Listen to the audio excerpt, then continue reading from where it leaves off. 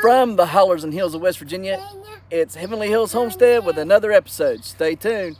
Pow.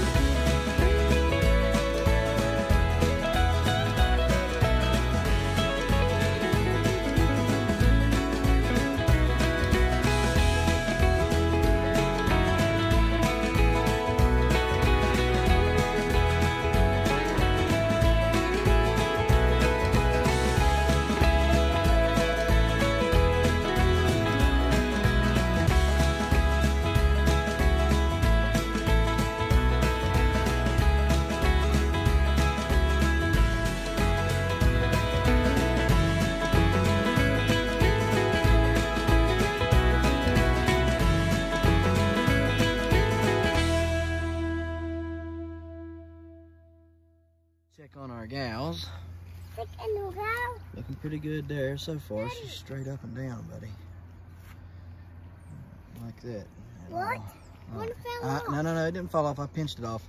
Don't go over in there. Y'all can't go over in there. Back up. Yeah, back up. Keep this baby. Yep.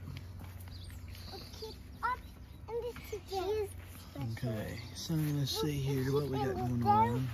This little baby got dead. She's looking pretty good, ain't she? Yeah, nice long stem, looking good. Yep. That one out there is looking good. Yeah, looking good. This little baby. Looking good. All right, watch out. She is looking good. Okay. One that doesn't look good. She looks sick. It's real good. All right. You guys on it. I found it. Looking good. Yeah, looking good. All these are looking good. All right, go around down here and take a look down here. Tethering hay, I think they're doing up there today. I think they're tethering. They're looking good. So, either that or they're baling. It looks like they're baling. Oops. Yeah, that's what they're doing. They're baling it up. Huh. It's awful quick. Except this little baby. Maybe I missed a day when they tethered it. Except this little baby. It's pretty fast. Yeah, really fast. All right, well, anyhow. Like the rest of it. Yeah. Plant looks good here. Yeah, really good. It is what it is. It's just kind of chugging along there. So definitely, it's starting to look better. Yeah, if you look at that half of the plant down there, it's starting to look. Hey, now get off the board before you fall onto my plant. It's already hurt enough. It don't need you to come out here and killing it off. I'm on the board too, but I see a pumpkin why out are you there. jumping, Daddy? I'm not jumping, Kira. I'm walking. You get off the board. Get off the board, baby. So I see a pumpkin out there. Of course, we're not going to pollinate that. That plant is roughly 14 foot long, maybe a little more. If we had some more secondaries going like this, then we could pollinate pretty soon, but we don't have any. No, baby, I pinched it off. We didn't want that one. I took it off there, okay? All right, let's take a look over here. Today, I think I'm going to just make some walking boards and get out there and start to stake these plants down the proper way and stand some of my tomato plants up and put some stakes on them and just get everything kind of stood up, I think is what we're going to do today. So I love you too, baby. But we're just kind of looking around at everything. I think I'm going to start pitchforking these back and let them fill in all this right here on this side, like all these side vines over here on the back. or on the sides up here. I'll just kind of pitchfork them and get them as best as I can. Another pumpkin right there, getting ready to open. Probably tomorrow on the 1883 Bayou. So, yep, Bayou. Yep. Oh, something keeps coming through and pulling my sticks up. My things that mark the plants on what they are. Super aggravating. This thing here's laid down, needs stood back up like so. So I'm gonna have to work on that today as well. Oh, fix yourself. There you go.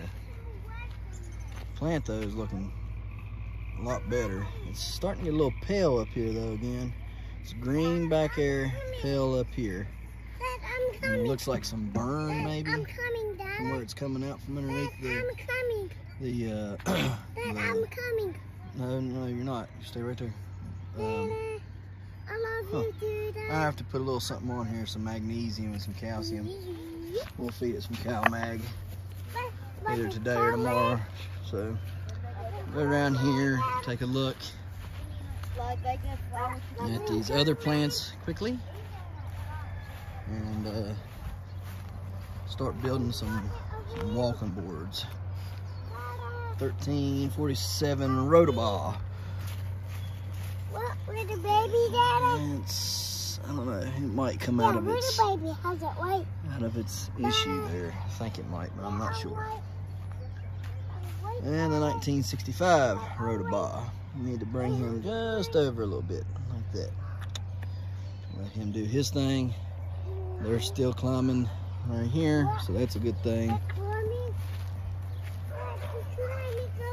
Yeah. Babe, there's nothing you're gonna do with that. That's once I pinch them off, that's it. They're done. Me and you we got some down here, Rowan. Yeah, on your plant.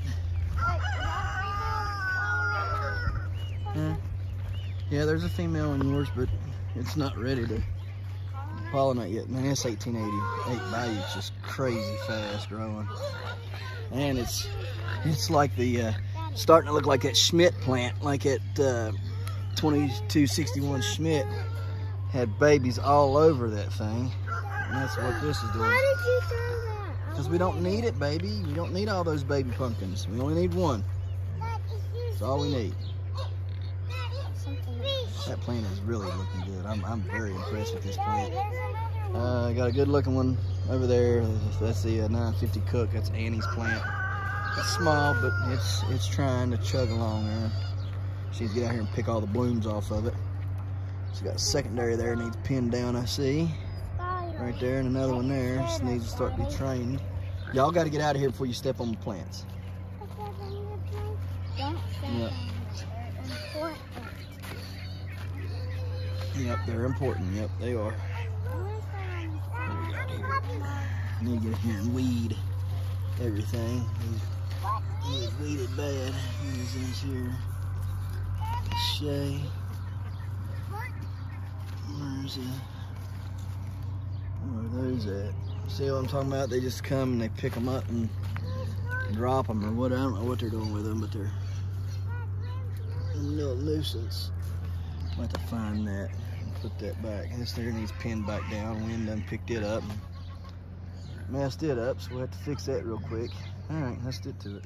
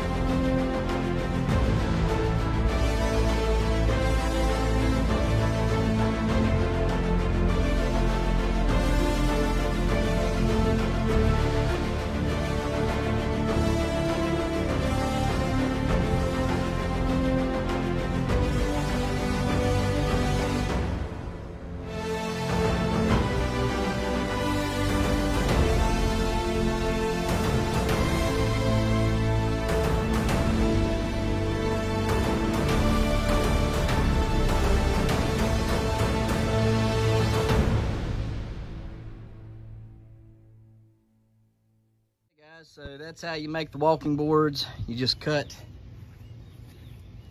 some wood, you know, 4x4s or these timbers like this, like these because they're flat.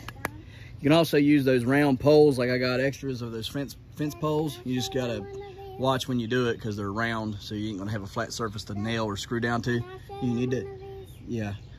So you know, you just have to watch that when you screw it or nail it down. But the round poles will work too. Just whatever you got. You just want to get the board up off the ground, because as you walk on that board, you're going to continuously compact the soil. So it would be better if the board had something to stand up, you know, 4 inches or so off of there. Last year I used center blocks. I was going to use them this year as well, but it costs so much to get the center blocks and to move them around and stuff like you need to throughout the season. It's really just becomes a really big hassle. Where these, I made them short enough. I made them 4 foot long, except for that one there, because if I was, it would have been like 2 foot extra is what I would have had left. Anyways, it just makes more sense to go on ahead and cut them at 4 foot. You can move them easily, you know, and you ain't got, it's not such a chore. You can get them 4 inches at least off of the ground, and so it only gives it 2 points of contact, which of course it's probably going to compact there at those 2 points of contact, but it's better that it compact there than the whole board as you walk over that entire board, right? Because every time you walk across that board, you're compacting the soil. So you want to try to elevate the walking boards up off the soil just enough to be able to get whatever, you know, get it done, or to allow plants, because sometimes you're going to have plants growing underneath them. Last year I had several of my plants growing underneath my walking boards. Of course, I had the center blocks there, so center blocks was a big help and allowed me to do that. I don't know that I'll be allowed to grow underneath these because they will squish down into the soil some, but it should be able to at least move them and do what I need to do. So we're going to get these laid out, and we're going to show you what they look like once they get laid out. So, show you what we got going on here. You can see the walking boards and how they allow you to, you know, walk around your plants without stepping on the ground. See, and they're nice, and they didn't really sink that much. Oops, come on, fix yourself. There you go. They didn't really sink too bad, so I can walk around here pretty good and still stay up off the ground. You can see that pumpkin right there, and I don't believe it's gonna do anything, so we're gonna pull it off of there today. And again, what in the world? See, something comes out here and pulls these up. I don't know what it is that keeps pulling them up, but I guess it's crows or something. I don't know what they are. Something's pulling them up and it's aggravating me. Yeah, you're doing good, baby. Good job. All right, so over here on this plant, I got this one that was pollinated the other day. I'll pull it off. Nice 5 lober. Yeah, really nice 5 lober. Just too bad it's on a very small plant. But we can get around on this plant as well and do what we got to do. I'm going to aim this way some more. I need to, it's trying to curl on me there. I don't want you going that way. You gotta go this way, buddy. Just like so. Here we go. Got her staked out there now. She's starting to do pretty good. I'm hoping this plant turns around for me. It's a 2350 Ginger. I think she will, and I think that 1883 Bayou will as well. I think they're both well on their way to getting bigger. Sorry about that. The gimbal takes times, it just goes crazy. Anyhow, got to stake tomato plants up today and stake out our secondaries, and then bury some vines. So we're gonna get that done and on to the next. Alrighty dotty guys, we got those boards done, and then we shot the second part of the video today. So we're gonna put up the video in 2 pieces. The one part you're gonna see tonight, and then the other one you'll probably see tomorrow morning. But this part is all about making walking boards, how I done it, how I use them. So enjoy that. I hope it helps you guys to make you some good walking boards. You don't need no special lumber. Go somewhere, get you some rough cut, find a big lumber pile that somebody's got stacked up out in front of their house that you know they ain't using. Go by and offer them a little bit of something for it, or ask if they'll even give it to you. You don't need to make it. You don't need to buy lumber for this. There's plenty of lumber, I'm sure, around your area somewhere. Somebody's just dying to get rid of and out of their yard. All right, so see if you can get it.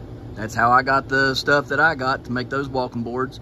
Dad gave me the lumber for the timbers, rather, for the raised beds, and I had some of those shorter pieces left that I know I wasn't going to use, so I cut those up to make my 4-inch lift. And then I used the boards that we got from Van and Allen this past winter.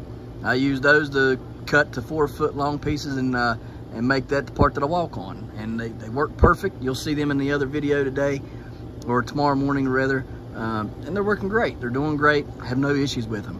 So anyways, guys, we appreciate you watching. We hope you found this valuable. And we'll see you tomorrow right here in the Hollers and Hills of West Virginia. Don't forget to smash that like button. That notification bell. Don't get the Good job. Here you go. Thank you. Don't get the Don't forget to share. Yep. There you go. Good job. And subscribe.